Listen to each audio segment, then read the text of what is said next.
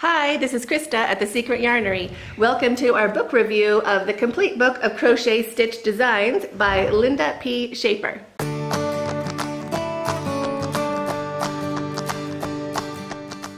This is a super great book. It's pretty much my go-to. There's a link for it in the description box below, so feel free to click on that.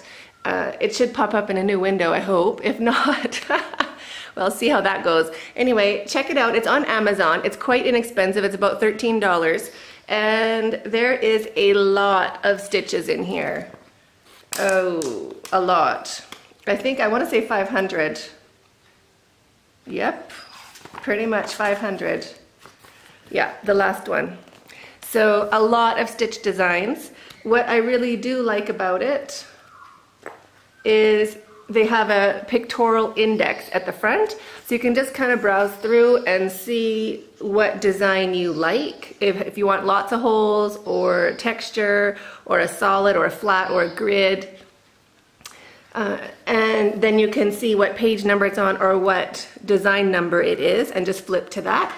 And there's obviously pages and pages of those on there, which I find super handy, because you can kind of just go through and be like, oh, I'd really like it to look like that.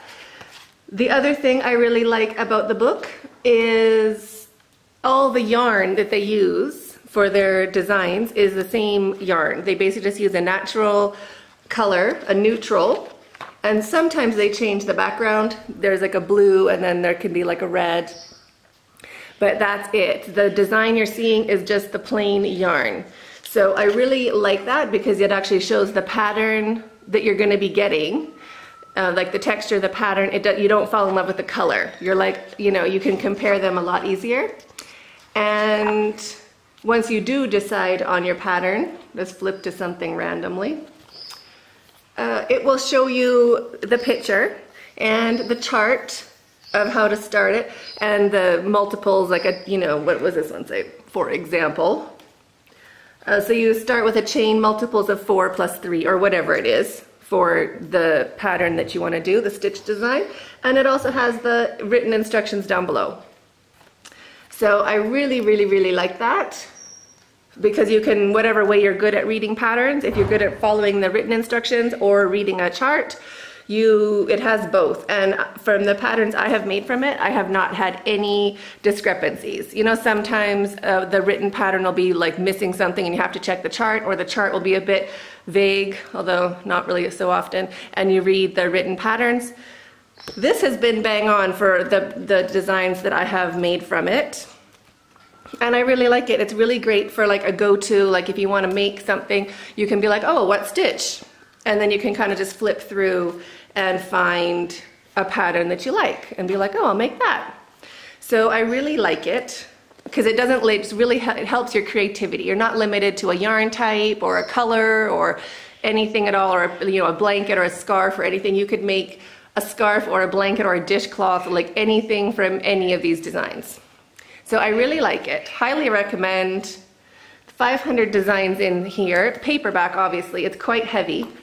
I shipped it from the States. It's probably, I don't want to say 2 kilos, but it's a weighty. But you get way more than you pay for. At first, it wasn't my first book I bought. I bought a lot. I have a whole library of crochet books, and this is my top. I probably use this almost the most. But it is paperback, and I was like, oh, I don't want a paperback. Yes, you do. This book is light. You totally need it. It is really, really great once you are crocheting on your own. Like if you want to make a blanket or something without being told how to make the entire blanket, this lets you do that like in 500 different patterns. So I really, really, really recommend it. I am enjoying using it a lot. It's my go-to. So check it out on Amazon. Link in the description box below. Highly, highly, highly recommend. So I hope that helps you guys. And yes, this is the book I used for the pattern for my drunken granny. Oh, downside of it, which it doesn't really bother me, but some people do notice or complain about, they don't tell you the name. Like they don't name their stitches. They just use a number. So I kind of like it. Oh, this is the one I tried. I flipped right open to it. That was my first shawl fail. Just 'cause I did the wrong stitch count. My own fault. Pattern's great. They don't name the stitch, which I kind of like because I like making up my own names. Like Drunken Granny. Who wouldn't want to make a Drunken Granny? So anyway, I really like it.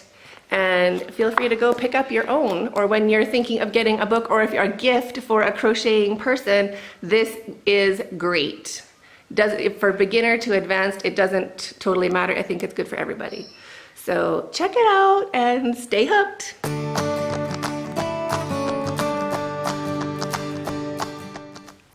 Hi, this is Krista at The Secret Yarnery. Welcome to the complete book of crochet.